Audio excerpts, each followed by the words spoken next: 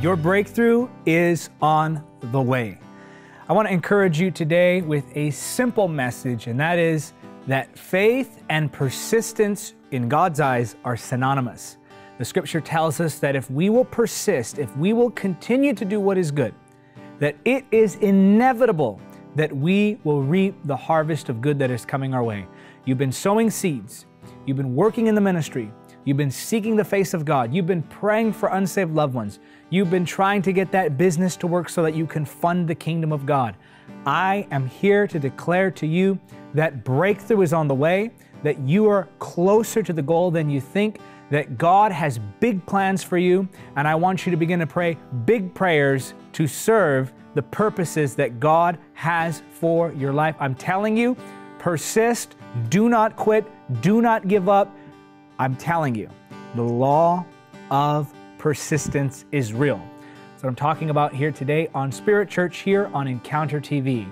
The law of persistence in this message, persistent faith. Stephen Moctezuma is here with me as usual. He's going to lead you in worship, and then we're going to get right into this lesson. Here is Stephen Moctezuma. And hallelujah,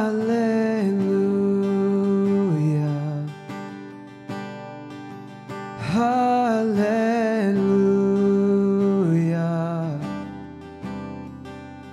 hallelujah,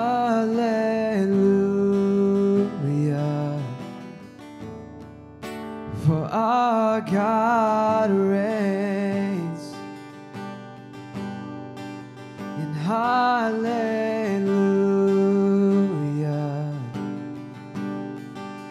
hallelujah,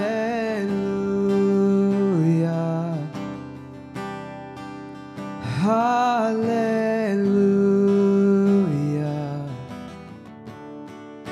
for our God reigns.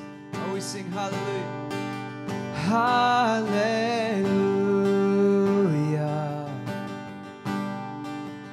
hallelujah,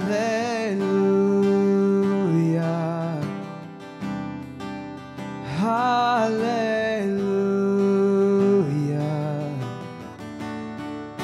for our God reigns. Sing hallelujah, hallelujah, yes God, hallelujah, praise you, hallelujah, for our God reigns. We sing hallelujah, hallelujah, yes God, hallelujah,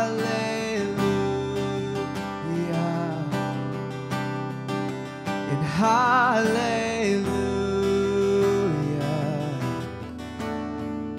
for our God reigns.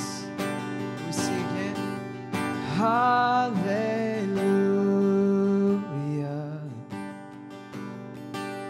hallelujah,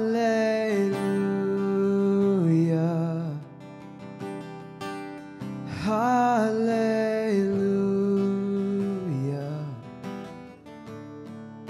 for our God reigns.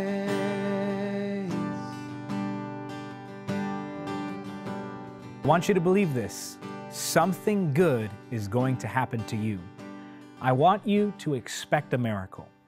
I want you to believe big. I want you to think big. The scripture says, He is able to do exceedingly abundantly above all that we could ask or even imagine. If you can ask it, God can do more. No matter what you are asking, no matter what your request is of God, He can do more than what you are asking for. He can do more than what you are imagining. He can do more than the vision that you see.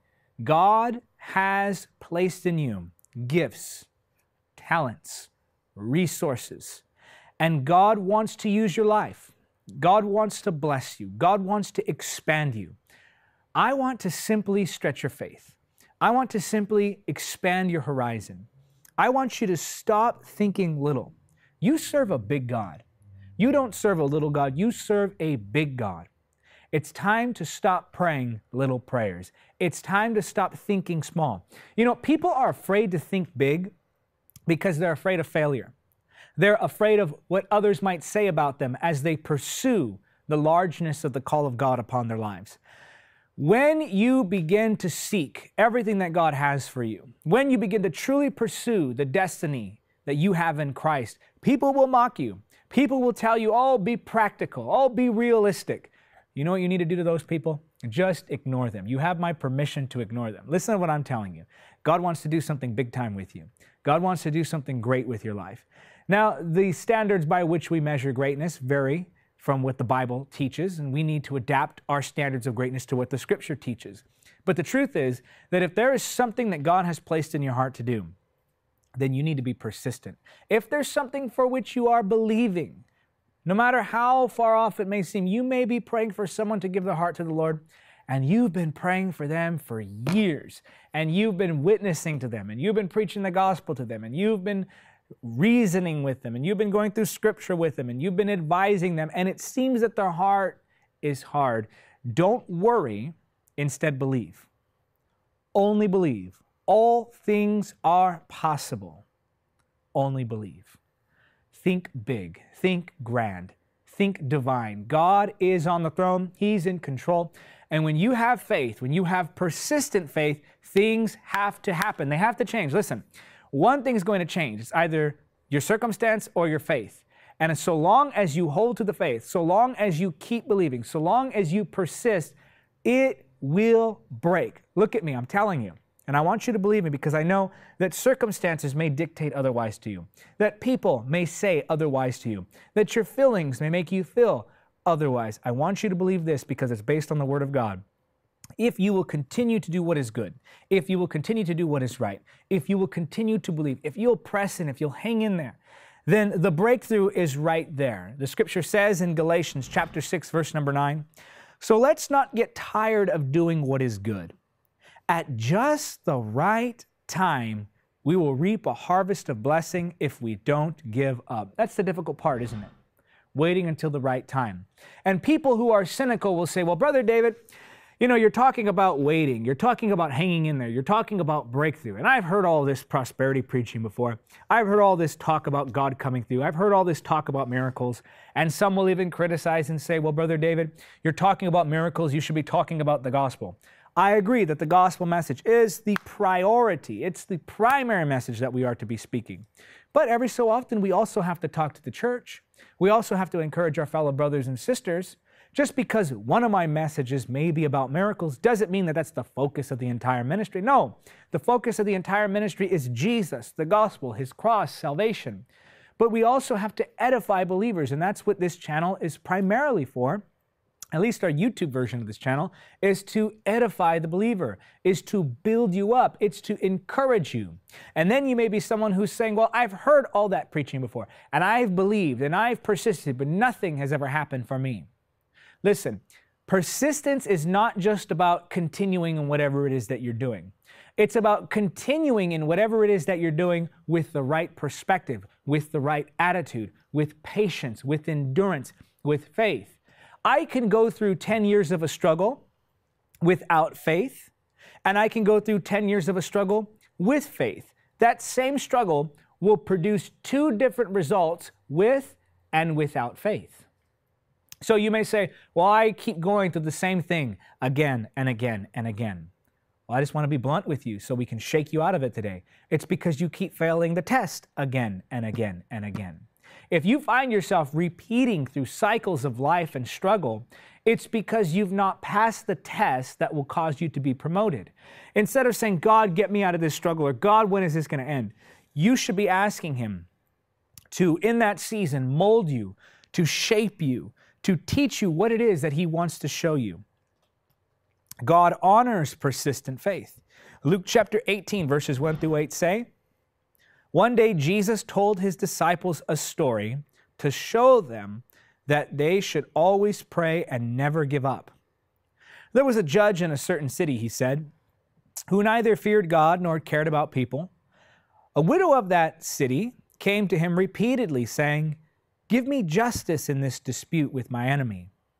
The judge ignored her for a while. But finally, he said to himself, I don't fear God or care about people, but this woman is driving me crazy. I'm going to see that she gets justice because she is wearing me out with her constant requests.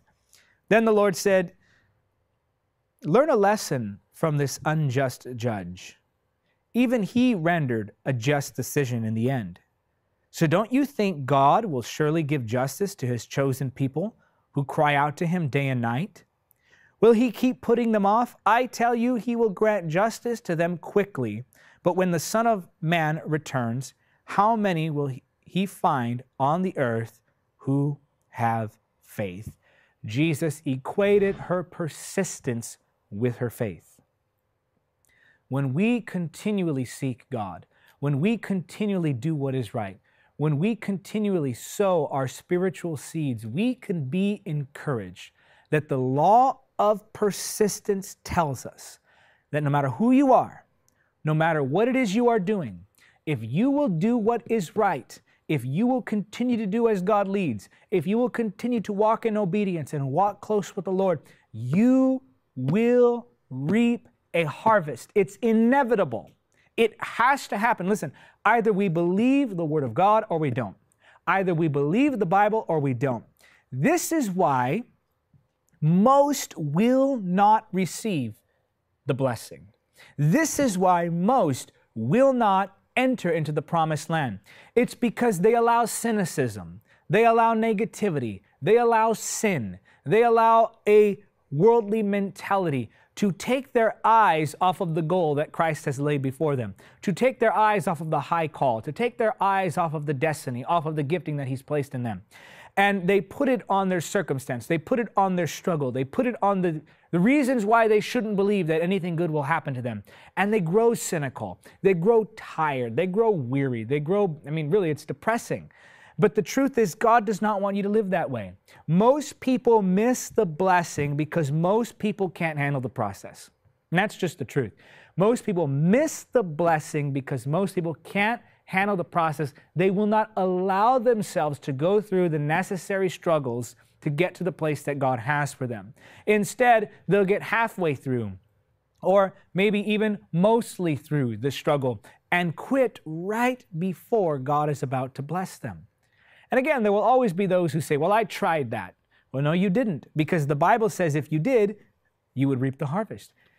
We cannot just go through the motions. We cannot just say, I'm here, I'm doing something. We have to do, and we have to act, and we have to live in faith. That is the key. That's the only difference. Worldly persistence is just persistence. But godly persistence is persistence with faith in the promises of God. Persistence with faith in the character and the nature of God. When I persist, when I push through, when I continue to do what God has called me to do with faith, I can rest assured that the seeds that I have planted will grow a harvest. Matthew chapter 7, verses 7 through 11 say, keep on asking, and you will receive what you ask for. Keep on seeking, and you will find.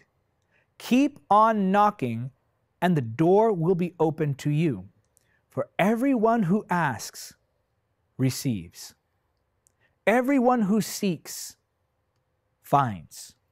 And to everyone who knocks, the door will be opened.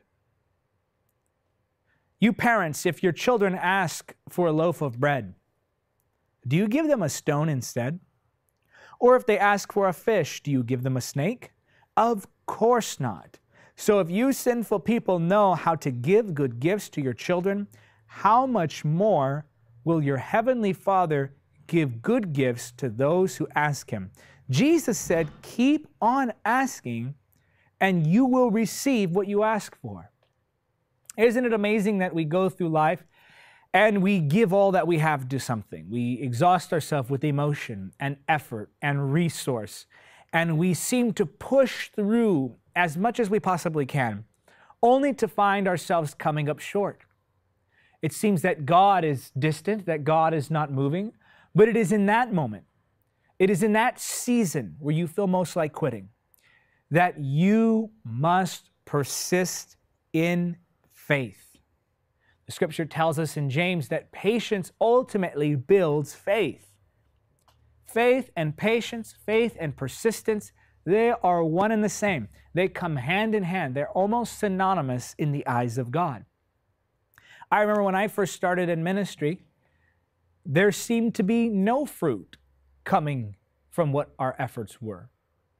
Nowadays, I can say this because it's not my ministry. I'm not bragging on me. This is the Lord's doing. But nowadays, we're very fruitful. We are reaching a lot of people. We have resources coming in. We are in the middle of expanding many things that we want to do for the Lord so that we can reach more souls. But at the beginning, I didn't have all of this. I remember I would put out a video every single Monday night. And there are people, I mean, again, I'm blessed to have people who stuck by me from the very beginning. I have with me here, behind one of the cameras, is a man named Jeremy Marquez. And Jeremy remembers Monday nights. We would go live. Stephen Moctezuma, you all know Stephen Moctezuma. He plays guitar. He just texted me the other day. He said, you know, Dig, I was there from the beginning, and I'm going to see this all the way through to the end. But he was there as a camera guy when we were reaching, get this, every single week. Now we're reaching maybe, we're in the tens of thousands on television, and the reach is very large. During that season, every single week, our peak audience, this is when we would reach, this, I'm telling you, this is the highest it would go. We had a great, successful night when our audience skyrocketed to 35 people. And that was our big audience. And but let me tell you something. Every single week, I put together a lesson. I studied with all my heart. I came to be in front of the camera. I presented the best that I could. I dressed the best that I could. And I gave all my heart, all my soul, everything I had. I poured into those videos that 35 people saw. I treated those 35 people as if they were 10,000. And the Lord blessed it. I remember I used to write articles. Now I write articles. They get featured in some of the major Christian media outlets, the magazines and whatnot. When I first started writing, I believe I wrote for almost 3 years, quite regularly, almost weekly, for 3 years, with, get this, 0 readers. Absolutely nobody read what I wrote, but I wrote them because I was doing it unto the Lord. And we have to rid ourselves of selfishness. I'm not talking about ambition. I'm not talking about wanting to succeed for self. I'm talking about our desires to see things come to pass that are godly, to see things come to pass that expand the kingdom, to see things come to pass that impact other people's lives. I want to see more souls saved. I am not satisfied. I'm thankful, but I'm not satisfied. I want to see millions coming to Jesus. That's my heart. Everything in me, when I wake up in the morning, everything that we do for the ministry, when I wake up in the morning, I'm asking myself, how can we grow this ministry? I'm expanding, I'm working, I'm edifying the body of Christ. Why? So that they can be blessed by the ministry, come alongside of us and help us with our main goal, which is to win souls. Everything in me says, God, I just want to win more souls. And I want to win millions to Jesus because there are people dying every day, many of them without Christ, and I want to reach those people. But before I started expanding in that area, I had to be persistent. I have to be consistent. I had to push through the discouragement. I've been discouraged. If I'm being honest with you, there were times I felt like quitting the ministry. There were times I felt like, Lord, I'm not impacting anybody's life. Lord, there's nothing coming of this. And I would get frustrated. I would even say, Lord, this is all for your glory anyway. Why won't you bless it?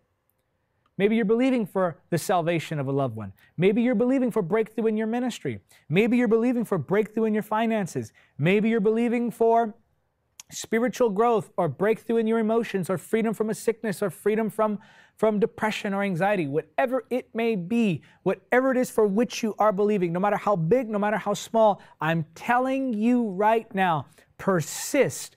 Don't grow weary in well-doing. You will reap a harvest. The scripture says in Matthew chapter 15, verses 21 through 28. Then Jesus left Galilee and went north to the region of Tyre and Sidon. A Gentile woman who lived there came to him pleading, "Have mercy on me, O Lord, Son of David, for my daughter is possessed by a demon that torments her severely."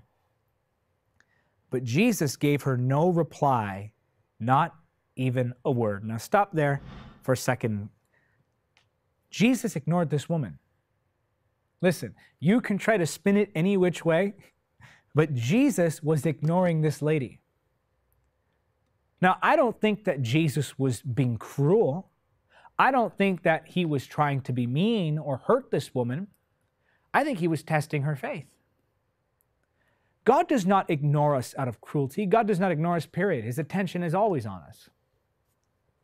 God instead will wait, not to hurt us, but to process us.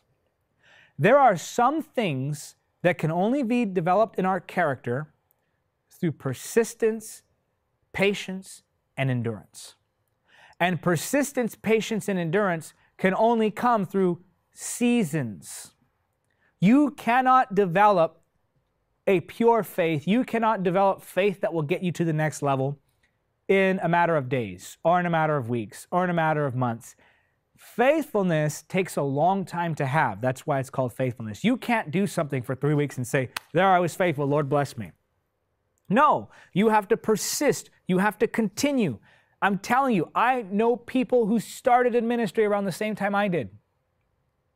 And they're not in the ministry today because they quit, because it got too hard, because things didn't work out the way they wanted it to right away. I've been in the ministry now for 15 years, and I've seen when I was at my halfway point, maybe 7, 8 years in, I've seen other ministries come along and they start out of nowhere and they skyrocket, but then they fizzle out. The Lord told me this morning, not word for word, but he planted this idea in my heart. He told me, he said, "Listen, this is not a sprint, it's a marathon. This is not something you need to be quick to do. This is something you need to pace yourself for." And so I said, "Okay, Lord." And this is just something he told me today in my own prayer time. But the truth is we need more patience. So Jesus is ignoring this woman. Verse 23 says, "But Jesus gave her no reply, not even a word. Then his disciples urged him to send her away." Now you got to imagine from this woman's perspective, here she is. She's probably already terrified to speak with Jesus. She's probably already nervous. And here Jesus is, and she's trembling. Her daughter is in torment because of a demonic spirit. And she comes to Jesus, and Jesus just ignores her. And then the disciples right in front of her, they don't even tell her to go away. They tell Jesus about her in front of her, "Lord, send this woman away." Now, how would that feel? How would you feel in that moment? All the pressure, everything would be against you to just say, "Okay, I quit. I'm done with my request." I've been around men of God who I've learned I have to be very persistent with them, very forceful with them. Some of them like it. That's how I guess they're modeling it after Jesus. And I found that doors open for me when I'm persistent, when I pursue, when I don't accept no for an answer. Now, I'm not saying try to open doors that God has not opened, but you don't know if God has locked that door if you don't at least try to open it. So I check doors. And then once I get through a door, my philosophy, my perspective on it is whatever door God opens for me, I will hold open for others. So other ministries that come along me, my friends, my family, my goal is to take the doors that God has opened to me and hold it open for those who know me, for those who are connected. So my persistence not only pays off for me, but for others. But this woman right in the middle of this, here she is with Jesus. He's ignoring her. The disciples are urging, "Lord, send this woman away. She's irritating us." And she begins to feel the pressure. "Tell her to go away," they said. "She is bothering us with all her begging." Then Jesus said to the woman, and he's actually turning her away, guys. This is probably one of the only instances in Scripture where Jesus turns someone away who came to him. In the other instances, the people reject him. But look at this. Then Jesus said to the woman, "I was sent only to help God's lost sheep, the people of Israel." But she came and worshiped him, pleading again, "Lord, help me." Jesus responded, "It isn't right to take food from the children and throw it to the dogs." Now, again, you can try to explain this away, but this is the Bible, guys. This is something that people appreciate about the ministry. I don't try to twist the scripture into what I want it to say. I just take it for what it says and present it. Sometimes you may agree with it. Sometimes you may disagree. I can do no other thing other than present what the Bible says. Jesus called this woman a dog. It's right there. And so, let's read it again. Verse 26, Jesus responded, "It isn't right to take food from the children and throw it to the dogs." Verse 27, she replied, "That's true, Lord. But even dogs are allowed to eat the scraps that fall beneath their master's table." And then verse 28, this is the turning point. He says, "Dear woman," Jesus said to her, "your faith is great. Your request is granted." And her daughter was instantly healed. Now think about this. Jesus, for whatever reason, is treating the woman this way. Again, I don't think he was doing it to be cruel. I think he knew that this would be a narrative in the Bible and that we would receive something of it, not just the idea of the connection between salvation and Jews and Gentiles, but also this concept of persistence. He said she had faith. Why? Because she was persistent.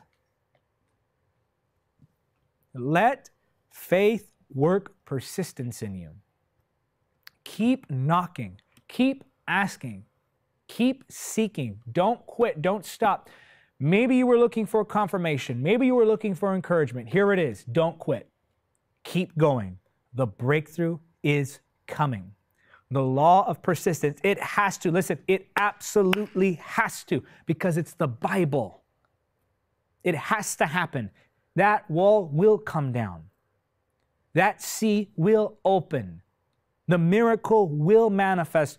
Just hang on. Just persist. Don't allow faith to wane. Don't allow cynicism or doubt to take over your heart. Break free from that today and say, "Lord, I'm going to persist. I'm going to keep asking. I'm going to keep seeking. I'm going to keep knocking. And as I do that, you're going to process me into one who can receive the answer." That's why God will wait. God doesn't wait. Again, God does not wait to be cruel. God waits to process you so that you can become one who can handle the blessing. It's not a waste of time. You may be saying, "I could be doing more. I could have more. If only I had this now." Listen, if you had it now, you'd crumble. You couldn't handle it. God is processing you so that you can become one who can handle what He wants to give you.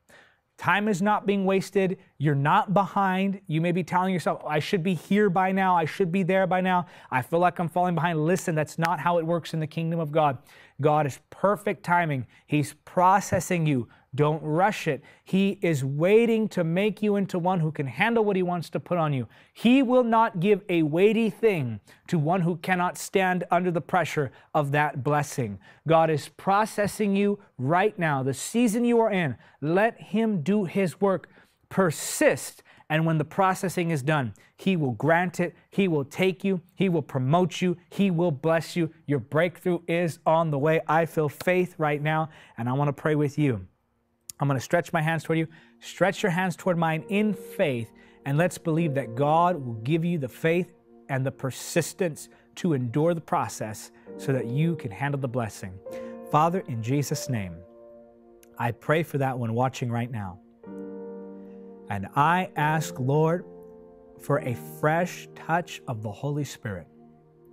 Father, I pray you would confirm your word as only you can. I ask, precious Jesus, that you would strengthen that one watching, that you would encourage that one watching, that you would let this word, this revelation, this breath of life settle within their spirit. Cause them to be people who embrace your process, Lord.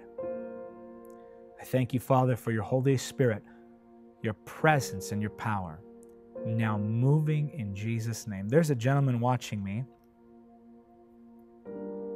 You're in business, and you've been trying to get your business to go, and it seems that it's not. and your heart is that you would fund the kingdom of God, let me tell you something. Keep going. Don't grow weary in well-doing. There's going to be a day where you write $1 million check to a ministry. I want you to receive that. You'll know if this word is for you because it'll bear witness. You're going to write $1 million check to ministries. God's going to bless you, but don't quit. Do not quit. Well, I don't even know how to transition from that. I know I often say that, but I can really feel the anointing, and it's hard to go from the prayer to welcoming the new members of Spirit Church. There you are up on the screen. We love you. We are praying for you. And we thank you for joining us from all around the world. If you'd like information on how you could join the Spirit family or Spirit Church, then go ahead and click on the link that's just about to appear over my head. If you're not watching this on YouTube or the YouTube version of this video, then that link will not appear. Instead, use the information at the bottom of the screen to find out how you can become a member of Spirit Church. It's free.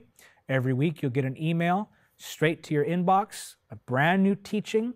You can reply for prayer support, and you're joining in with people from all around the world, over 1,000 members now from all around the world, and we really do gather in spirit. Usually at this point I would read your comments on last week's teaching, but we're going to do something a little bit different. Instead, I have comments from Stephen Moctezuma's worship playlist. Now, Stephen Moctezuma has been working on other things, but he is now coming back this year with some more songs. He's been working on songs. We've also been talking about that album, so I know some of you have been writing to us wondering where his new music is. Listen, he's with us long term. Don't worry.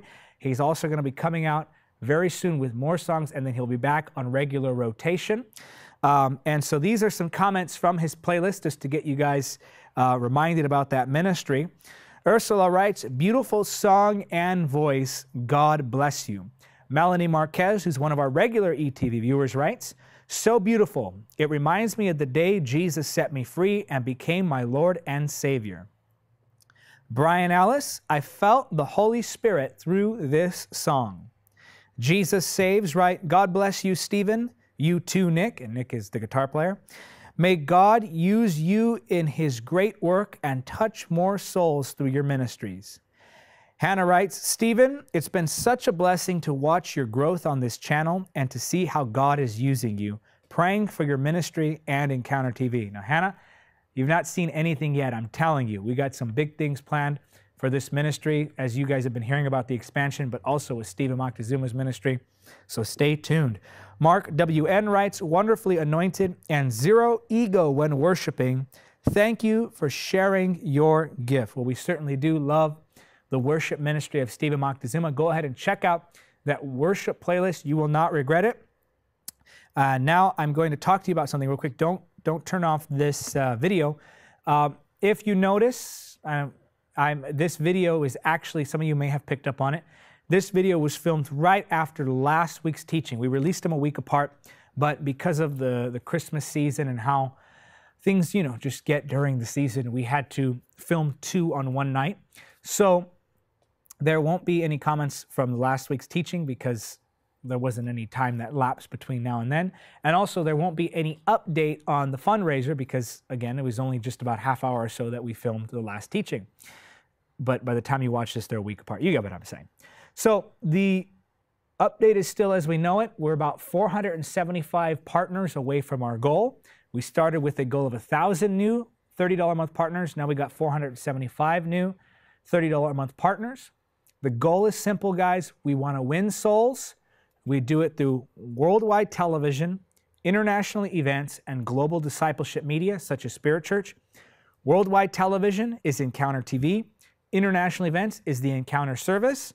And global discipleship media is Spirit Church, the blog, the podcast, and all the media that we put out for the church to edify the believer. Now, we want to win souls. We want to expand the kingdom. We want to keep raising an army of believers who will go out in the power of the Holy Spirit and preach Jesus. So this is where we need your help. We want to expand. And so this next phase of expansion will include a brand new facility where we will have Sunday night meetings, where we will do studio audiences, and we'll be able to minister to you in person at both the Sunday night meetings and the studio audiences. I got some real awesome guests lined up for 2017, and I want to bring people in to be there in person with them when we film that.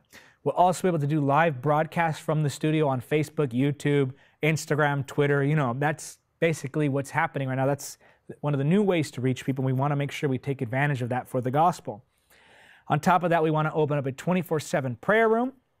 We want to begin doing more miracle services in more locations all across the United States and the world.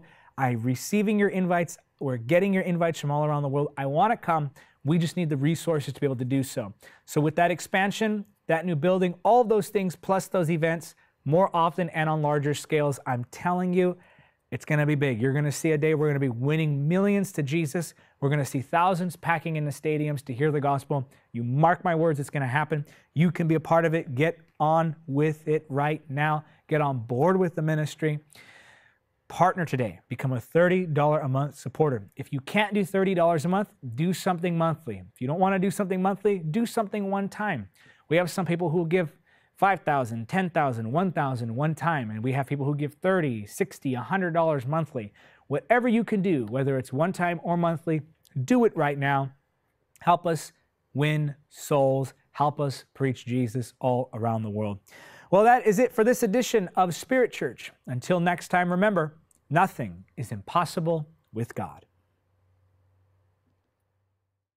Hey, what's up, guys? Thank you so much for watching Encounter TV. My name is Steven Moctezuma, and I want to encourage each and every one of you to subscribe to Encounter TV. Encounter TV features hundreds of videos that will help you draw closer to the Lord. We feature worship, miracles, teachings, and so much more. Encounter TV, experience the power and the presence of the Holy Spirit.